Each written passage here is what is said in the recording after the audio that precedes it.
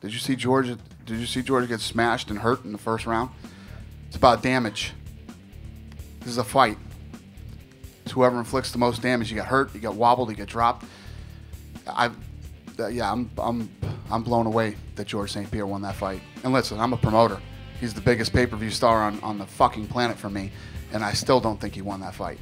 I want what's fair, and that wasn't fair. I think the Nevada State Athletic Commission is atrocious. I think the governor needs to step in immediately before these guys destroy this sport like they did boxing.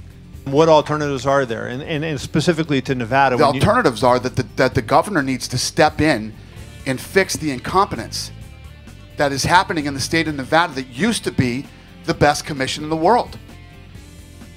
It's absolute 100% incompetence. And it needs to stop. It needs to end. I'm fucking scared to come back here and do fights. I'm afraid of this state.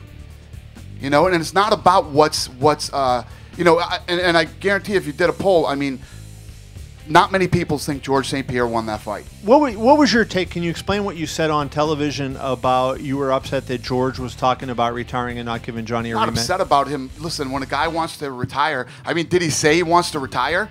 He didn't say, I'm going to retire, I'm hanging it up, it's been great, everybody. Thanks a lot for all the years, see you later. He said, I'm going to take some time off, and I'm going to, listen, first of all, that decision that happens, right? You don't just say, hey, I'm going to take a while off, and maybe I'll be back, maybe I won't. You owe it to the fans, you owe it to that belt, you owe it to this company, and you owe it to Johnny Hendricks to give him that opportunity to fight again. Do you feel like you're the champion right now as you sit there? Yeah, I am the champion. I out-jabbed him, I out-struck him, I out-wrestled him. I did everything to win the fight, except for those two judges that didn't give it to me. I didn't prove it to them. That won't happen again. I'm going to come back stronger. I'm going to come back faster. And I'm going to bust my butt to get that belt. You know, it sucks that right now the belt's not sitting right here. But it is what it is. You know, like I said, I'm gonna come back. That's nothing. You know, little milestone. I just beat the pound-for-pound best fighter in the world. You know what I mean? Like, I look at him, and look at me. You know what I mean? My hands are busted up from hitting him in the face. You know, and the belt's not here. It sucks, but I promise you that belt will be mine. I knew it was gonna be my first 5-round fight, so I was putting about 70% on him. You know, it was enough. You know, 70% of my power was enough. It wasn't enough because you left it in the hands of the judges. It wasn't enough. You better do 100% next time. Yes. Thank you, Dana. Ouch. But you know what? Here's the thing is that I knew that was my first 5-round fight. Everybody's questioning, is my cardio going to be enough, right? So I went out strong, and I thought I did everything I could to win. George, did you think that the two judges that gave you the fight 48-47, was that a fair representation to you, or did you think you won more than 3 rounds? I thought I won 3 rounds out of 5. I thought the last round was the decisive one, and I left everything I had. Like I left it all in the octagon.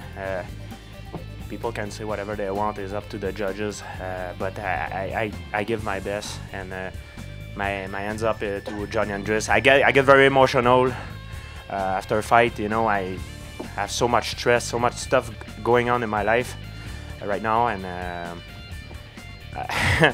don't know what to say. I mean, it is what it is, you know. Sorry I'm late. I had to get some stitches. You know, they give me some stitches, but I didn't want to miss this. George, I know it's still you know, very soon after the fight, a very difficult fight, but you've got a lot of fans wondering what exactly you meant when you were in the cage and said you need time away. I know it was tough to explain, but can you give us any insight at all? We're just left wondering, is it a retirement? Is it a vacation? Is it, you know, personal problems? Can you give us any insight at all to understand what's going on? Not right now. No, I can't tell you. I just get hit. I just came out of a freaking war, you know. The guy that hit like a truck, you know. My brain get bashed left and right inside my skull, you know. So I just need to think, and you know what I mean. See what's gonna happen, you know. I get very emotional. Anyway, I'm gonna have a talk with the guys and see what's gonna happen, you know. And I say thank you, everyone for the support. You know, the UFC always been there with me, and they always support me.